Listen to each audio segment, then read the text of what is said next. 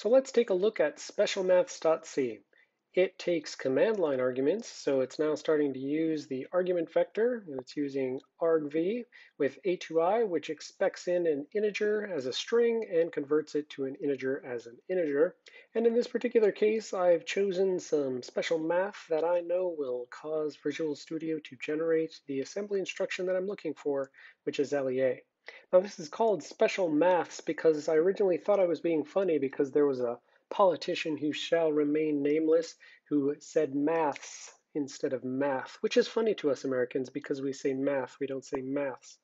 Now, you can imagine my chagrin when I learned that the British and other folks who swear fealty to a queen happen to say maths unironically, and so all of the irony is lost here. But for the American audience, special maths. Haha.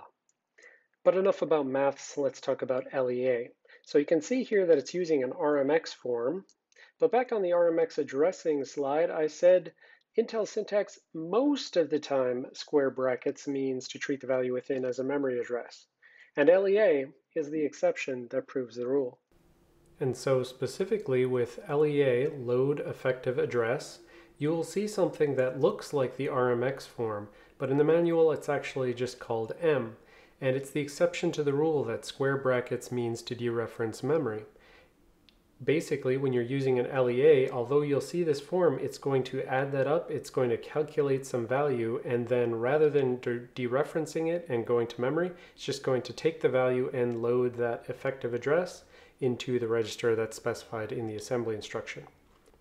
So you'll frequently see LEA used in pointer arithmetic, and that can be of the form, for instance, if you just have a pointer and you do plus plus, then you know that the increase in the address is the increase of the size of the pointers on that particular architecture. So if it's a pointer on a 64-bit system, it's going to be plus plus adds 8 to the value, and so LEA could be used for that. It can also be used for things like calculating the address of an element of an array, because again, you can have some base of an array, an index of the array, it's going to have the size of the array, and it'll use that to calculate the address if the C code was looking for an address. So just as an example, if you imagine that you had RBX having 2, RDX having hex 1000, then this calculation, this LEA, would say 1000 plus 2 times 8, which is hex 10 plus 5. And so it would calculate up hex 1015 and put that into the RAX register. It wouldn't dereference memory, it wouldn't treat that as an address, it would just treat it as a value that's going to be loaded into the register specified.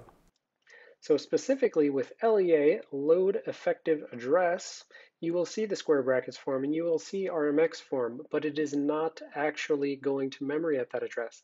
It is just calculating some value and treating it as if, oh, I was just supposed to calculate a pointer value, and then it just loads that value into RAX. It doesn't dereference the memory, it just treats it like it's a pointer address and loads the address, loads the effective address, as it were, into a register, for instance.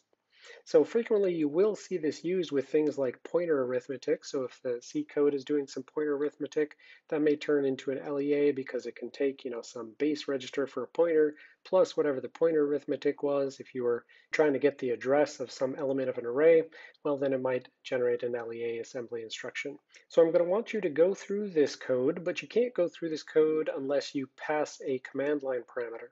So in order to do that, you right-click on the project, go to its properties, make sure you're in the debug x86-64. Under the debugging entry, you have command line command arguments, and just put in something there like 16, for instance. All right, so once again, I must ask you for your support in helping me help you by having you go through the assembly. Now at this point, making a stack diagram is not as important. We've covered most of the stuff we're going to cover with respect to the stack and stack diagrams. So I want to make sure that you understand the assembly, understand how LEA is being used. So just steps through the assembly and make sure you understand why all of those instructions are there.